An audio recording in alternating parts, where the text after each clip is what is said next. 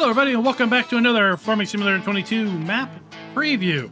We've done a few of these in the last few weeks, and I have to say I have been quite busy in the last 2 weeks. I think now that Farming Simulator 22 is in its waning time period, Farming Simulator 25 has been announced and is coming out in just about 14 weeks. There's a lot of people who are working to finish up various FS22 projects, and this is just one of those. Welcome to Pidnell Farm. This is going to be a standard size map that is going to be released over on the Giants Mod Hub, most likely for all platforms, but we'll just have to see, because I know that this map does include a few PC only features. Welcome to Pidnell Farm is how the description goes. This is an expansive and a detailed map based around the scenic River of Thames in southern England. This map offers a diverse range of farming opportunities and challenges with its player-friendly layout and varied field sizes. There are 3 main farms on this map: Pidnell, Smokedown, and Northern Farm. 1 small sheep farm in Oakfield Sheep Farm, a contractor's yard, Bensons Contracting. Grumpy Old Gents has outdone themselves with the way this map is set up. When you load the map up, you're going to have a choice of 4 different starting farms.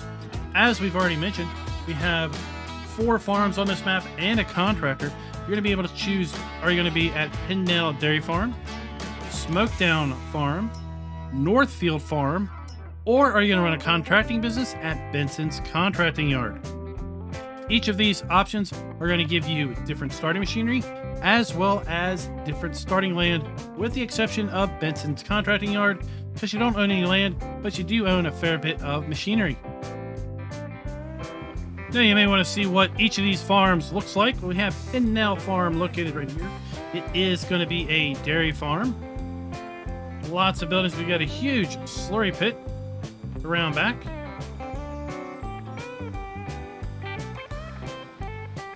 Each of these farms is going to start with a placeable fuel tank and workshop.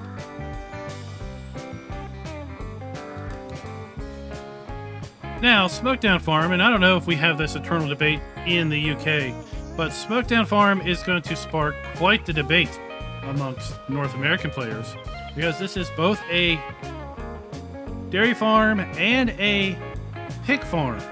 And, well, given the name Smokedown Farms, I gotta ask, gotta wonder, are you a pork barbecue? Or are you a beef barbecue kind of a guy?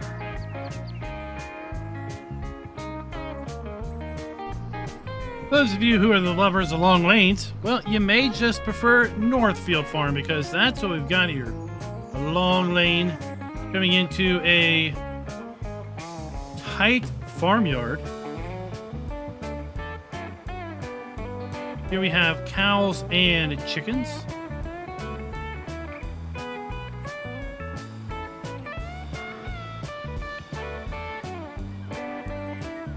Right next to a couple productions, with a spinnery and our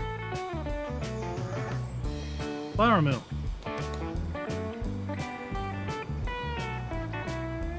Benson's Agri Contracting. This is going to be in the extreme northeast corner of the map. We've got a few agricultural buildings, large machine sheds, and a fair bit of larger starting machinery. Now, at least one farm that we haven't really talked about yet. It is not a starting choice, but there is going to be a small sheep farm that is available for purchase on the map, and is right down the road from our contractor. Then we have Smokedown Farm, which we've already taken a look at, and here we have our small sheep farm that we can buy. Then it is actually connected via this dirt road all the way over to the first farm that we took a look at, Pidnell Farm. Right here. Let's go ahead and take a look at the PDA. And you can see how this map is laid out. This map has 55 fields, ranging in size from 0.63 hectares all the way up to 19 hectares. This is going to be a standard size map. So we have our contracting yard here. This is going to be Smokedown Farm. This is going to be our sheep farm that we just talked about. There is a starting farm for Pidnell Farm. And then this is going to be then the Northfield Farm. not really to the north, but at any rate, Northfield Farm is going to be located right here, right by our shop. Shop is where we're going to load in for pretty much anything that we are starting at. We got our vehicle dealer. This map does include a biogas plant. There's also 2 placeable areas for you to purchase in order to put down additional production or buildings. Love maps with animated animals. That's just something I definitely wanted to point out to you all with respect to this map preview. There are missions available on almost all the fields. A player-friendly design with reasonable access to fields while maintaining real-life English countryside look and feel. One small forestry area. Precision farming is supported with a custom soil map, and multi-terrain angle is built into the map. And that is where I'm saying that it's got some PC exclusive features, and I'm hoping it's going to be available for console minus the MTA. This map includes additional crop types in clover and alfalfa, and the description goes on to say that they have modified how the animals are fed, specifically with respect to cows. So let's go ahead and pull up the animal food overview screen, and we can see how cows are being fed here. Total mixed rations. Well, that's going to give you 110% of your rated milk output. If you feed exclusively silage, you're going to be at 98% milk output. Hay, alfalfa hay, clover hay, or hay pellets are going to give you 98% milk output as well. Then we have grass, alfalfa windrow, clover windrow. So grass, wet alfalfa, wet clover. That's going to give you a 40% milk output.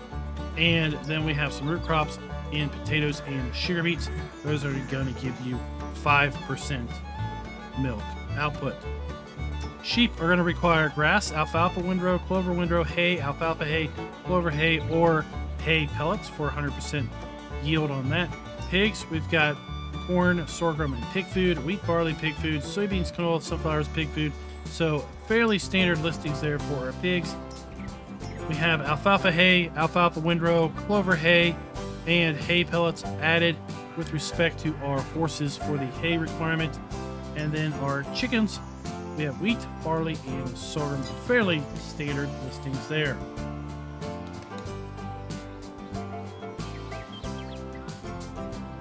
Speaking of productions, as we move up here on the sawmill, this map includes sawmill productions. We've already seen a grain mill. We actually have 2 spinneries on this map.